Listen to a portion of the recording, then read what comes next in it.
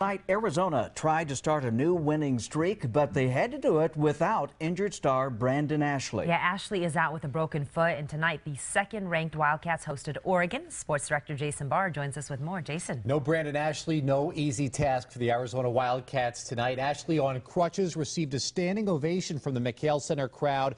At a scary moment in the second half, Aaron Gordon came up limping and went to the locker room. He did return, and it may have just been a twisted ankle, may not be serious. Down one late in the second half. TJ McConnell for three, and bang, that's the game-winning, turned out to be three-point shot. Wildcats win it 67-65 over Oregon. It was not a pretty game, a lot of missed foul shots, things like that, but in the end, they won. That's what counts. Right, a nail biter. Yes. Thank you, Jason. More later.